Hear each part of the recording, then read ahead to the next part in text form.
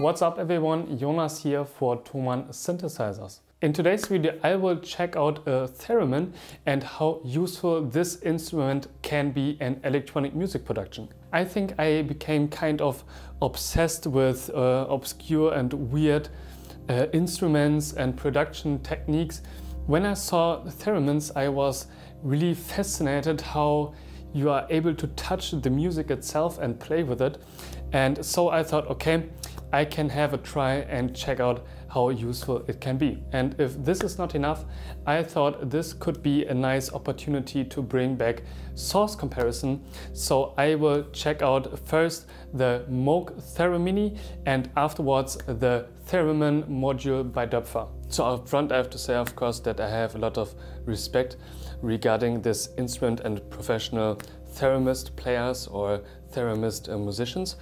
So in general, I think this is a really interesting instrument, and we have a lot of possibilities integrating it in a producer setup. So a theremin goes back to the year 1920.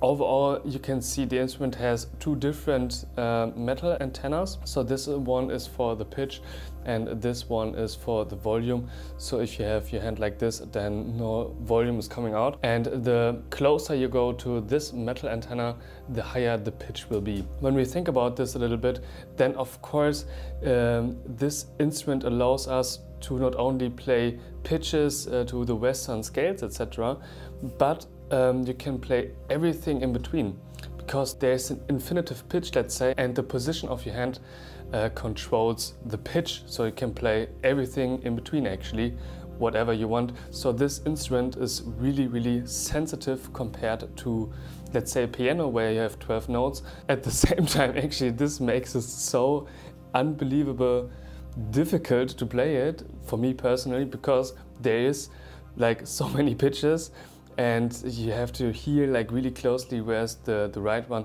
But luckily the newest model of Moog, the Moog Theremini, has the pitch correction, and you can scale it to different scales and also choose the root you want to use for your composition. So it makes it fairly more easy to use. Alright, so let's check out how we can play and how the theremin sounds like. Okay, you see already, the closer I come, the earlier starts the instrument to play. So this hand is controlling the volume and this one the pitch. So if I raise the left hand now,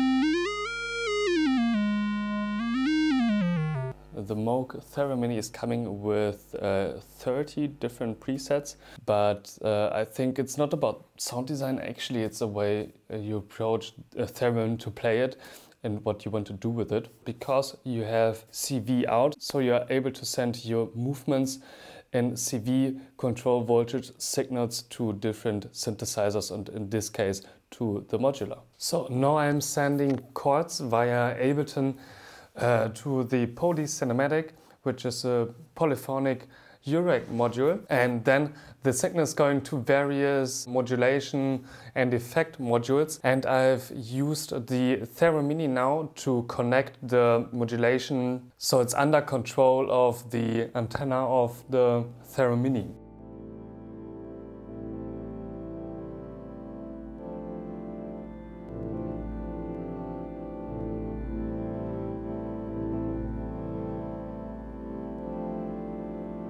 So at the same time, the CV signal we can send with the movements of our body and hands, I think it's really expressive, a really expressive LFO coming from ourselves. So it's a combination humanized LFO VCA kind of. Up next, let's check out the module by Doepfer. So the Doepfer module is very handy in terms of the size, but also in the terms of functions, because on the module itself we will only find two poties for the threshold and one for the offset. So I think it's very, very interesting on how reduced the module is itself, free in terms of modulation and in your creative ways of modulate different things, because it's so humanized and your movement is basically controlling everything. And I think this is like a whole different level of possibilities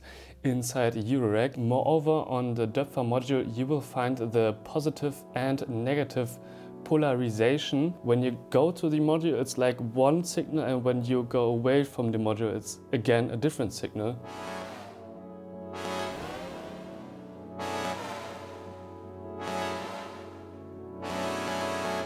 So the more I go close to it, the more things I can actually modulate very strong.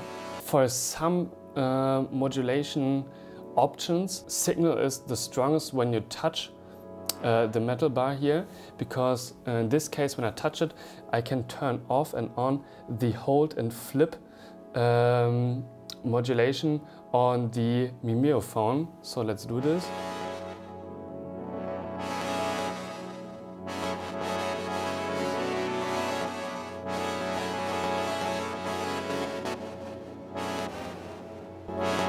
And by this way, just your own movement to the music, you can modulate everything you want actually.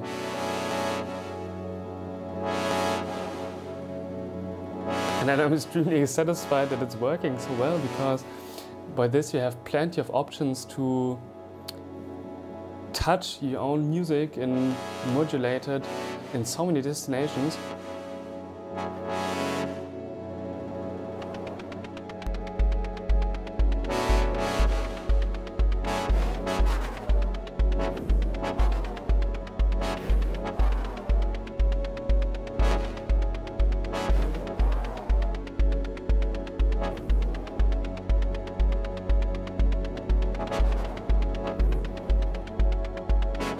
Alright, that's it for today's video. I hope you guys enjoyed it and that it was interesting to see how you can use a theremin and touch your music and modulate everything with your self-expression.